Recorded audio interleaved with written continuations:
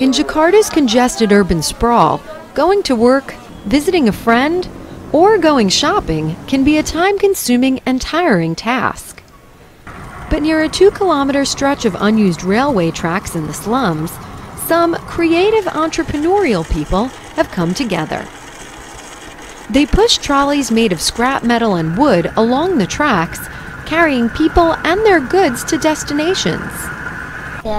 Pushing the trolley helps me earn some money to help my parents and to eat. I can earn up to 178,000 rupiah a day, but yesterday I made 70,000 rupiah.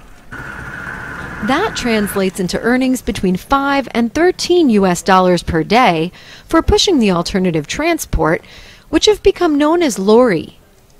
There are about 5 to 6 lorries in operation, and the pushers take shifts and negotiate prices with customers depending on how far and how heavy the trip is.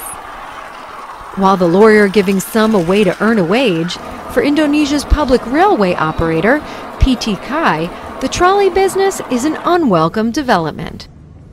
Hal ini memang kami tetap melarang sebetulnya, tetap melarang. Kenapa kok kami larang? Karena memang we are prohibiting such activities taking place. Why? Because the railway tracks need to be free, although there are no operational activities taking place there. If we let this kind of thing happen, there will be more and more people that would join and imitate them, and that is very, very dangerous indeed. But on the tracks, there's little sign of anyone trying to prevent the trolleys from getting to their destinations, which, in a city as densely populated as Jakarta, is a major challenge.